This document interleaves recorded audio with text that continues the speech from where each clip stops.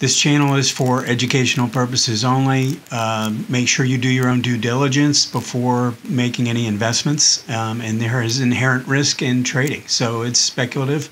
Just make sure you keep that in mind. Hey, this is Joe. We're going to do an update on the S&P and the QQQ. If I have time, I will go through a couple other indexes. Not a whole lot changing, but one thing I can do this week is I want to emphasize something fairly important when it comes to buying pullbacks or looking at pullbacks and using the two time frame approach that I have talked about over and over again on this channel. So I want to get into the S&P, and then on the QQQ, I'm going to give you a little bit more in-depth analysis on when is a good time to buy pullbacks and when is not a good time to buy pullbacks. So let's look at this. I've got the two time frames up, weekly on the left and the daily chart on the right. So the spider is still, I mean, this is the same. I'm giving off the same basic analysis because nothing's really changed. In several months, we've been working sideways, but there's no change in the slope of the moving averages. There's no change in volatility. Volatility continues to be pretty low overall. The only thing that's happening is we're pushing up and we're sort of hitting new highs here. And yet the momentum signs are really not very good. I mean, MACD is pretty weak on the weekly chart. The ADX continues to drop. And then if we go and we look at what price is doing, price has made a higher high, pullback, higher low, higher high on the daily chart, and ADX is going nowhere. So this isn't a dynamic trend. With that said, I mean, I think at this point, you probably should realize that, the market can continue to push higher even though the momentum conditions aren't that great, because really we haven't had any power in the trend in quite some time.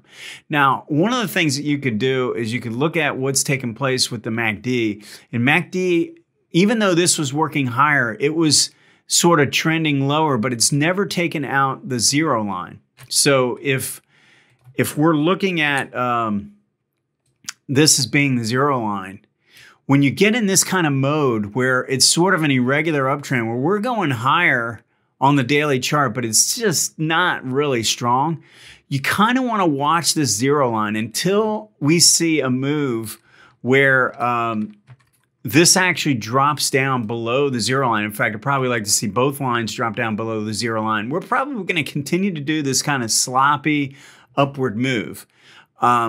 Price matters more to me than the indicators. We use indicators to confirm price.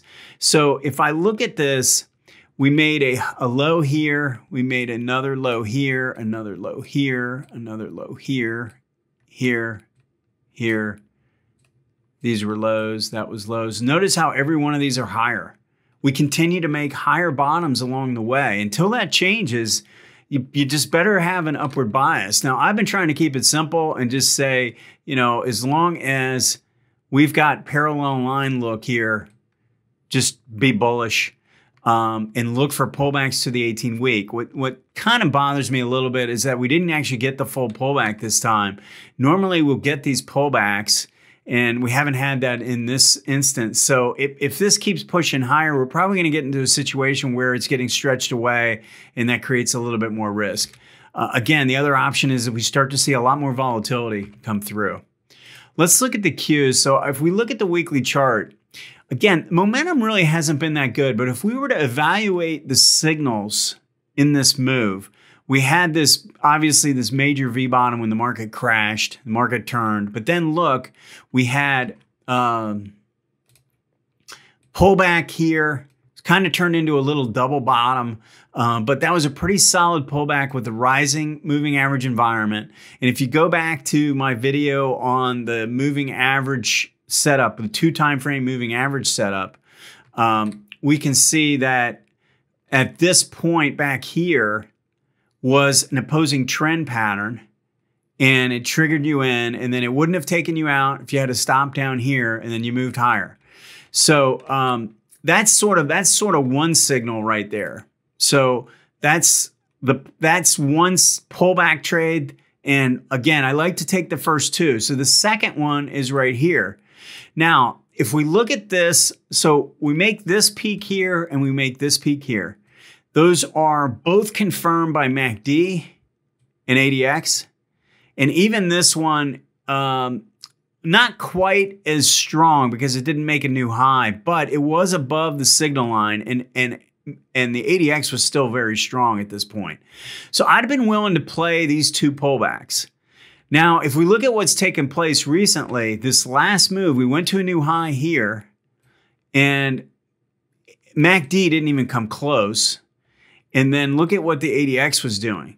So we had, pretty strong divergence in both these indicators. I don't want to play this pullback. Now, obviously, this has made a good run. But again, I always like to play the percentages, and I don't see this as being really a good percentage play.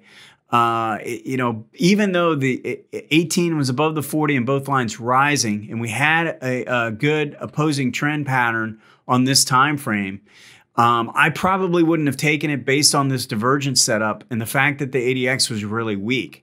So I'm willing to miss that. I like to play the first two, especially if momentum is decent. And then after that, I like to be a little bit more, picky.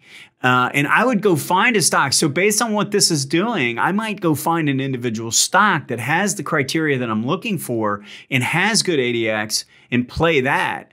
But probably would have passed on this signal. One thing I would suggest you do, though, every time you get a pullback to the 18, in your mind, I want you to play this game where you figure out what the entry is.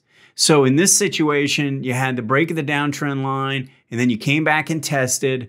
And then as you work your way back up here, you had MACD come up and hold the signal line. So I probably would have, my entry would have been right about here on this setup. And then on this one, I would have looked at a break of the trend line, a move up, a test of this price here. And then on this bar here, let me clear this out. This bar right here would have been my entry. So that's sort of the three coming up back through the 40 after the test of the 18 with the MACD holding here. So this is the type of thing I think you want to get better at. Even if you're not interested in playing this as a trade, get good at seeing the signals. Draw your trend lines in. Look for the tests. Look for the 1, 2, 3 patterns and see if you can find where the good entry is.